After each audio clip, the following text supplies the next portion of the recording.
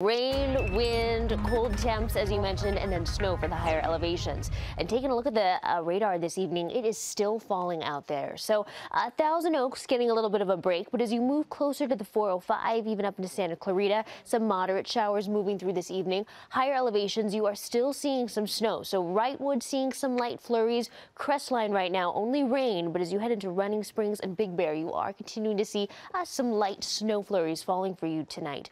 Corona, Riverside, even down into Lake Elsinore, seeing some light showers falling over the 15 and into Los Angeles. Look at this. No one is missing out on that rain. Downey, Lakewood, even into Inglewood, all continuing to see that moisture. So we do have some watches, warnings, even advisories in place. A winter weather advisory still in effect for our higher elevations. So anywhere from 4 to 8 inches of snow expected above 6,000 feet. That is going to linger through tomorrow. And keep in mind, there's also a lot of wind as well. So any travel in the higher elevations going to be a little bit dicey over the next day or so. And then look at this, a flood advisory still in effect for many of us this evening through about 9:15 because of all of that moisture we've continuing to see falling. So heavy rainfall is going to be in the mix for us over the next couple hours. Temperatures pretty chilly out there too. So this storm is bringing us a little bit of everything. We've had the rain, we've had the wind, and some cold temps out there. Pasadena coming in 45, Covina 48, Fullerton a little bit warmer for you at 51.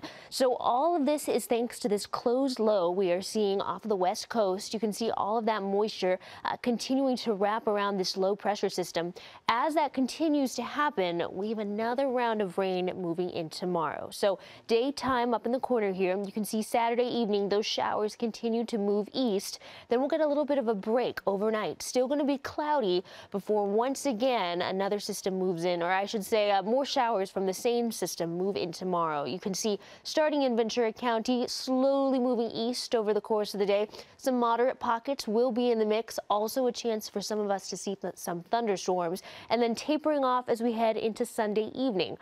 Now, look what happens after that. We've all been waiting for another warm-up comes our way. So tomorrow, highs only making it to the low 60s. We are still below average. Then a nice warm-up comes for us by midweek, back in the 70s by Tuesday, and then just flirting with those upper 70s, low 80s by the time we roll into the end of the week.